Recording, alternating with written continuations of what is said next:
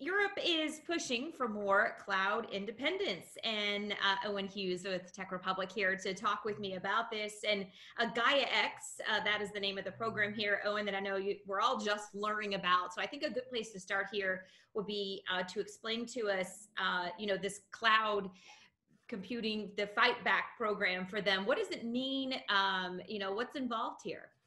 Well, it's kind of exactly what you said. So this is kind of poised as Europe's fight back plan, almost to try to reduce its reliance on some of these big cloud companies from overseas. So especially platforms like Amazon Web Services, Microsoft Azure, and sort of regain data sovereignty. So that's data that's subjected to the laws and the governance within the country it's collected.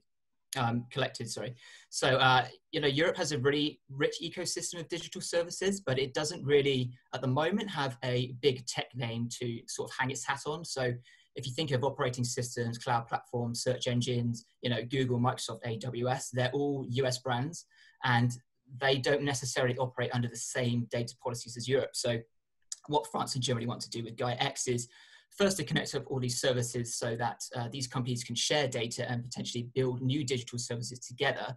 But also it'll kind of act as a repository. So businesses can search on this platform when they're looking for cloud and data services.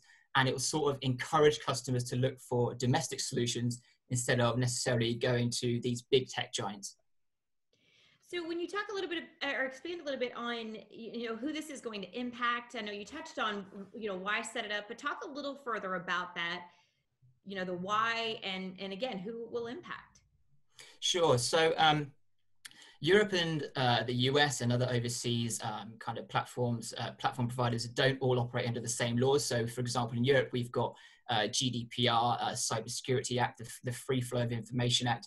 And what it means is if data from a company from Europe is processed or stored in an overseas platform, say in the US, they don't necessarily apply the same data laws that they would in Europe. So what Gaia-X really wants to do is ensure that all the data that's generated by these European tech and telecoms firms, the data remains under EU law, so it's protected by the EU and abides to EU regulations, so it can't be used outside of those purposes. Do we know, Owen, a timeline yet on this, when they're hoping to start moving this forward? So this was actually only officially kind of floated in October last year, and it was only this month, a few days ago, in fact, or last week, that ministers in Germany really wanted to get the ball rolling and formally launched it. So at the moment, it's hoped that the platform will be launched in 2021, and there's a plan to have a prototype platform up and running by the end of this year. But that's the timeline at the moment, but I guess we'll have to see how that goes. Yeah, most definitely. All right. If anything, much more to come on Gaia-X and what we can expect here with all of this, and certainly have that on Tech Republic and ZDNet. So we hope all of you will check that out there. Thanks so much for watching. Thanks, Owen. Thank you.